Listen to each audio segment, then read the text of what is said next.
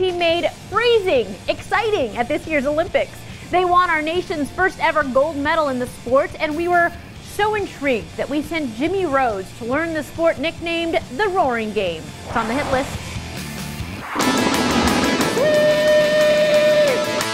After the Olympic victory by the U.S. curling team, the sport has exploded in popularity. Across the country, curling clubs everywhere have basically seen an uptick. We've hosted open houses left and right, a bunch of try curling events, and most curling clubs have actually sent thousands of people through just in the past month alone. Kimberly Gaddy, membership chairperson for the Coyotes Curling Club, shows us the 3 things you need to know to get in on the curling bandwagon. First step, deliver the stone. I see these little... So that's called the hack.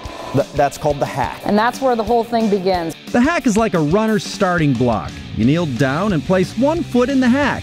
Your other foot you place on a shoe insert-shaped Teflon slider to help launch you out of the hack. Next step, we're going to raise those hips so you have a flat back. Okay. Push forward, hold on a stone, and go. There it goes. Oh, that's a good looking stone. Booyah!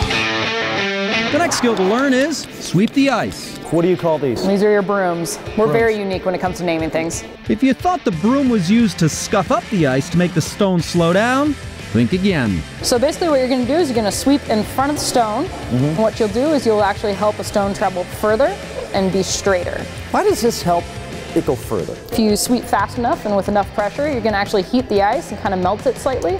So that allows you to keep the stone traveling further. The final step to curling, know how to score. When all 16 stones travel down to the far end of the sheet, you score.